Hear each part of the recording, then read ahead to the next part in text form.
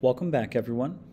We've just made a threaded rod on our way to making a bolt with a matching threaded nut. And now that we've made this, we're going to move this out of the way. We're going to move it up a little bit because we need to kind of taper this bottom edge of the bolt. You see, if we were to try and take a nut and put that on there, there's a little too much material on the bottom and it wouldn't start easy. In fact, I don't think it'd probably work at all. So we need to taper that in so that when we put that nut into the bolt, or we put that nut on the bolt, it'll thread in there easy. So let's do that. I'm going to hit the space bar to grab my select tool. Then I'm going to select the entire object.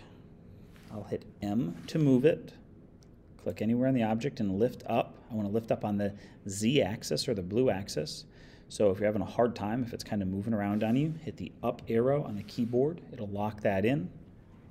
And we're going to go up about 60 millimeters. Doesn't have to be exact, but about 60. So I'm just going to type in 60, enter, and it's going to push it and snap it up to that height. And I want to deselect that, so I'll go to my space bar to get my selection tool over here. Click anywhere so that it deselects this. Click off of the threaded rod. And now I'm going to build a cone that I can use to cut the bottom of that threaded rod. So here we go. First, let's grab our circle tool. I believe it's C on the keyboard, but I'm not positive about that. I'm going to start at the point of origin, click and release, pull out along that red axis, and I'm going to make this about 33 millimeters. 33, enter. And again, we don't want this at a particular angle, so we don't have to do the geometry or the trigonometry to calculate and figure out exactly how big the circle needs to be or how far down the cone needs to be. This is just kind of a ballpark to help you feel a little more comfortable as we build this together. So if you want a little high or low, that's fine. Now what I need to be able to do is create a point here that I can pull down.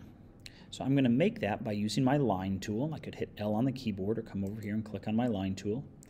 And I'm going to make a T that goes straight across through the midpoint and then from that point of origin or the midpoint down along this red line to the edge. So let's do that. With my line tool, I'm going to make my first click where this green line comes out on that endpoint. I'm going to go through the middle. I'm going to come to the other side where the green line exits the other side of the circle, make my second click, and I now have a line that goes across there.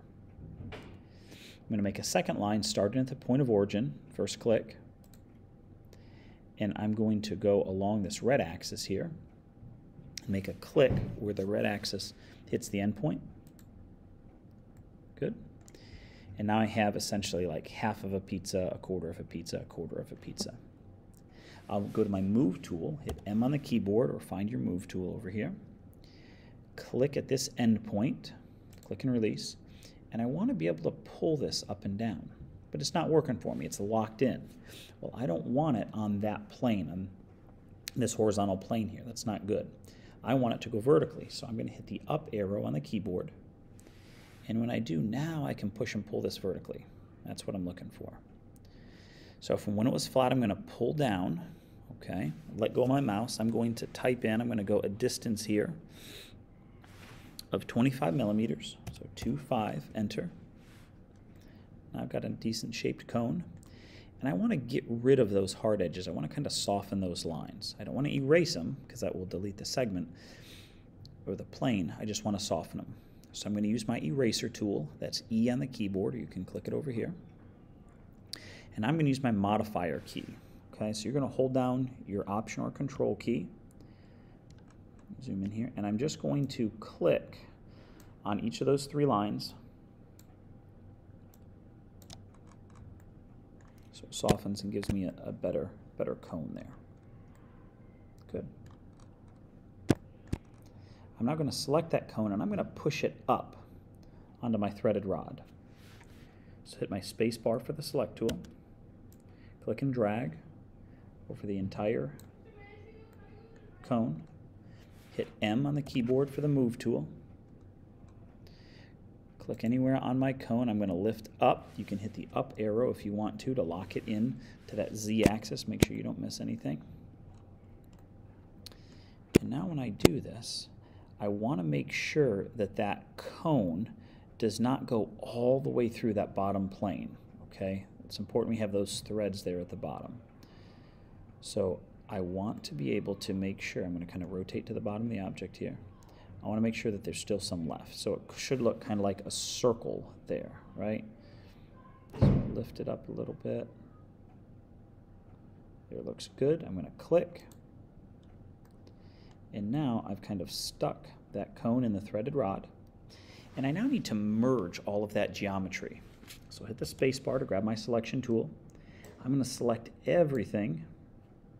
And when it's all selected, I'm going to intersect all of that geometry with that selection.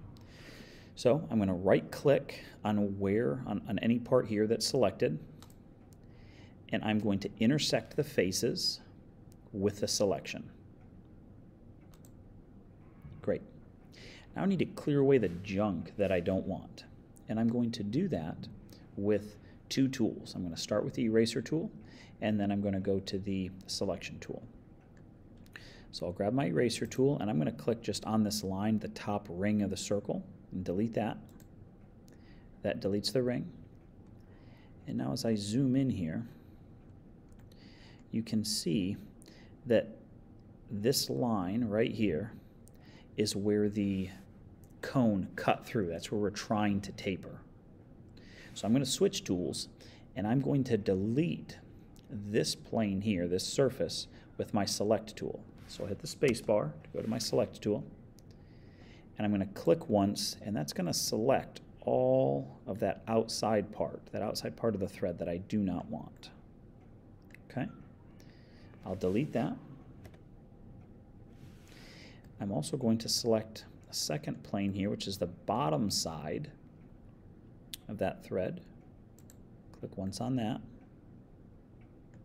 Delete or backspace on the keyboard. I've now deleted two of those surfaces. I'm going to roll to the bottom, and I want to delete this flat disk. So I'll click on that. Looks kind of like a circle or an O. Delete that. And now I want to be able to delete these lines. But these lines, if I just click or triple click on them, it's going to select the entire object. That's not what I want. What I want to do is to have just those lines that I think should be kind of out in space there deleted. But what happens is they're actually connected, right? So I need to delete just the little line segment that connects them. So where this line wraps up to the threaded bolt, I'm just going to click on that line segment, hit delete. Now it's no longer connected. I'll do the same on the bottom where this thread comes in on that line. I'll click on that, delete. Now when I triple click on this line, it selects just the line because it's kind of out in space. It's not connected to that threaded rod anywhere. I'll hit delete. Deletes that part. And the last step is to delete this. Now if you were making a screw, you could leave this on here, right? But we're making a bolt, so I'm going to click that, delete. The only thing left to do is I need to make everything the exterior face. That's what these white lines are. So this is like this bluish grayish color. I want to reverse the face here. I don't want the inside of the object, I want the outside. So I'll click on that, right click, reverse faces, and this little spot right here. I'll click on that, right click, reverse faces. Okay. So now we have a threaded rod where we just tapered the bottom edge, and next we will place the nut on top. Good job with that.